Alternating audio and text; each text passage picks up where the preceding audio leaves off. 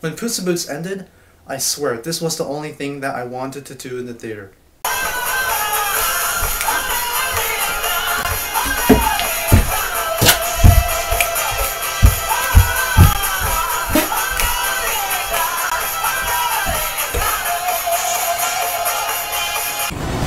My name would become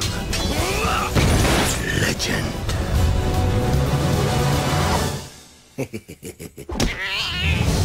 Dreamworks Puss in Boots. Puss in Boots. Hooba! The basic story of Puss in Boots is it's the beginning of how Puss started his adventures. It's before the second movie when Puss in Boots was introduced. Puss in Boots is a fugitive, and he is sent to do this mission to find these magic beans. Eventually, find this chicken, and then find the golden eggs and bring it back. He is doing that with this kitty who he goes with, who's played by Salma Hayek, and Humpty Dumpty, who's played by Zach Galifianakis. This movie is actually a lot of fun. I had a lot of fun with this movie. But of course, there was a lot of kids in the theater who wouldn't shut the freak up. Antonio Banderas. Oh, he owns this character! Antonio Banderas plays Puss in Boots, and he also played Puss in Boots in the Shrek 2, 3, and 4. And since it's his own movie, Antonio Banderas gets to use his full talent. Antonio Banderas had a very good accent, like very good swagger. You can tell he actually had a lot of fun with this character. Salma Hayek, who also did a lot of movies with Antonio Banderas, she was very good too. I really like her. She's actually really attractive. Oh my god.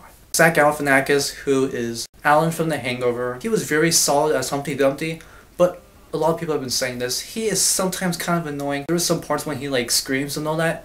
It really got on my nerves. Billy Bob Thornton plays Jack. He did a very good job. He very good. He wasn't really much of a character, but he was good. I forgot who Jill was. I don't remember. Amy something. Puss in Boots animation is, oh my god, it was awesome. There's a lot of like colors. There's a lot of very specific details. It looks beautiful on theaters. The action sequences were very exciting throughout. Very well directed, very exciting. When I was watching, I was like, wow, look at all this. This looks awesome. The movie was actually really well directed. The same director, like I mentioned. Shrek the Third, and I have no idea why I own this movie. Chris Miller did a very good job directing this movie. He had a lot of pizzazz, a lot of excitement. There were some adult jokes, but only that some kids won't get.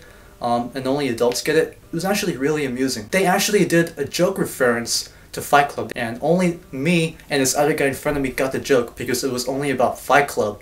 It was so epic. The music score is very exciting. I love it when they have like the Mexican kind of dancing. Like there was one scene in particular, so I'm gonna do it for dancing. And also they played Americana by Lady Gaga in the ending. It was awesome. Even if I enjoyed this movie, I had a lot of fun with it. It does have some big little problems. Very often the jokes were very stupid, very flat. I know it's a kids movie and it's supposed to be jokes for kids. I didn't feel as if it was funny. Well, it was just flat jokes. It kind of felt like Shrek 3 material.